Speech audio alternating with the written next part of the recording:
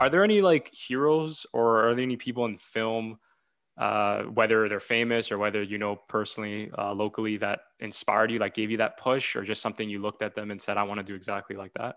Not even like I don't No. even know how, like I didn't have any inspiration.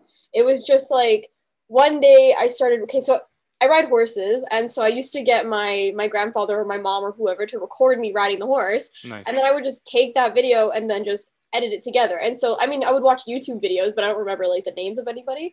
But Hmm. like there's nobody specifically that like inspired me to do what I do. It's just like I kind of just liked it and I kind of thought like, you know what, this is kind of what I want to do for the rest of my life. Like I don't see myself doing anything else. I'm a very creative person. So I mean, Nice. if I have a way to show that, you know, I think that's super important to me. I mean, like there's really nothing else I would rather do than what I'm doing now and I'm like so No, for glad sure. that I did that for like the last how many years? Like 8 years.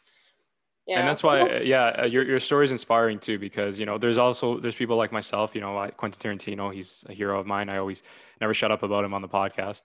But at the same time, you are kind of are going with that. It's a calling, you know, Yeah. like it's a passion, and that speaks to a lot. You know, how you're going to make it in your own field or how you see it, because you're not, you know, basing it off of anyone else's success. You're basing it off of your own experiences with the industry, with the medium, right?